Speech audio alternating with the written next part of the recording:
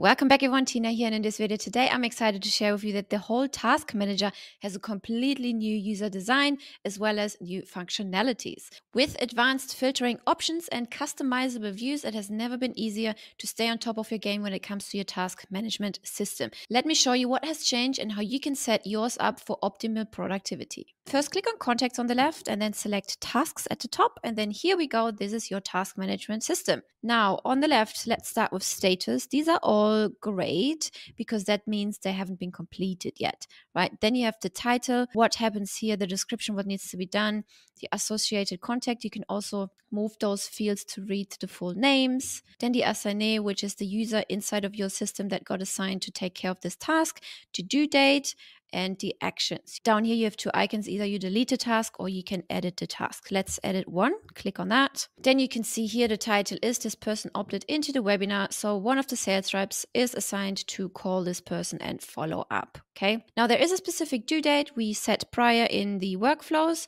but now if we wanted to change it, we could, for example, just change the time right here, 9 p.m. for example. We could make it a recurring task, which we're not going to do. It doesn't make any sense for this particular task right now, but just so you know, you have the option here.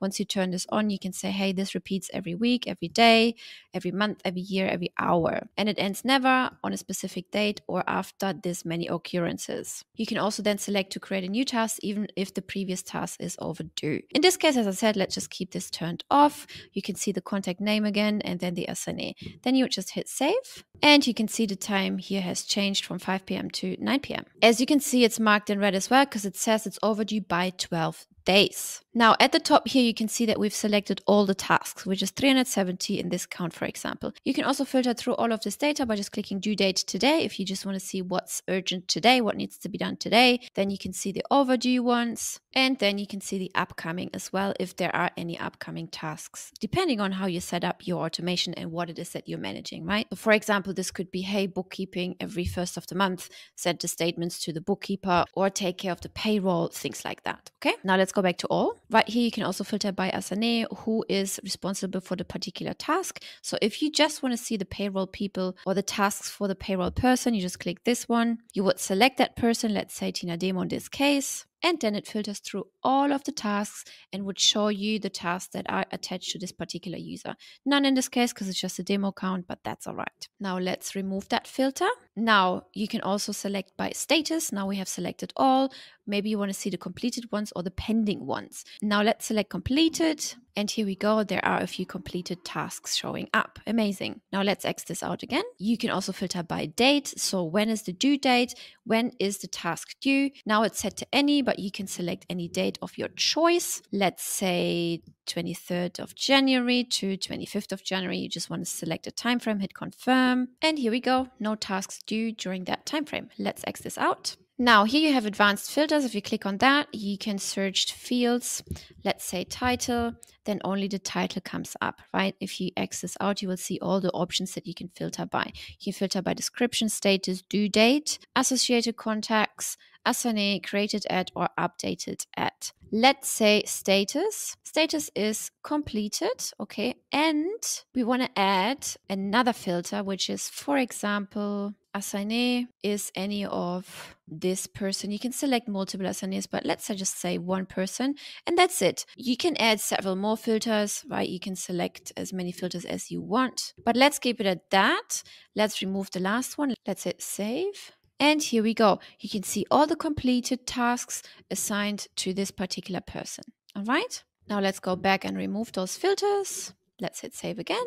And we're back at our 370 tasks. Then we have sort. Okay, if you click sort by due date, by created at or updated at, let's say title, then you've seen it changed right here. The titles have changed. If you click that little arrow here, it goes in chronological order. It starts with C, you can see here, then G, and so on and so forth. Now let's clear that again. And another option is to search for the task title. Okay, if you only want to see opted in for the SOP webinar, for example, you would just type that and then it would show you all the people who have opted in for the SOP webinar. Nice. Let's X this out. Next up, you can manage those fields. Let's click on that. that, you can manage here what kind of fields do you want to show inside of this task table, right?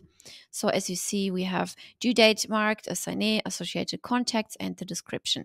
You can't uncheck the title, status, or the actions. These are always there. So let's say we just remove the due date just to show you for demonstration purposes, and that has disappeared right here. Now click this drop-down menu under other fields and you can add created ad or updated ad, okay? Then more tasks information. Here is the due date that we've just removed. Let's hit save and you see the due date has been removed and you see the created ad and updated ad dates have been added. So however it makes sense for your workflow here, just go ahead and adjust your fields like that and manage your fields the way you prefer. If you have several tasks, for example, that have already been completed and you just forgot to mark them as completed, you can just bookmark them all. Here you see 20 tasks are selected. You can then click mark as done or mark as pending or even delete all of them. Please note that if you delete any tasks, they can be restored at a time frame of 2 months. If it passes the 2 months, then they cannot be restored. Now, lastly, let's add a new tasks manually. You know, all of these tasks have been created by our workflows, but let's say we just want to add one manually. Just click add task, add your title, add your description, when is it due, the date and the time, is it a recurring task? In this case, let's turn this off. Select a contact, type the name and then it searches through, then select the assignee, and then down here you can either cancel, you can save and add another task, keep going with adding your task, or just simply hit save. Let's hit save. And remember, we added demo task as a title, so let's search for that, demo task, and ta-da, here we go. So it's due in 1 day. It's marked as orange because it's kind of like before red, like it's urgent. You got to pay attention to this, and that's really it. And that's it already. I hope you like the new user interface of the task management system and the new options to filter through data a lot faster and much more efficient. Thank you for watching, and I will see you in the next video.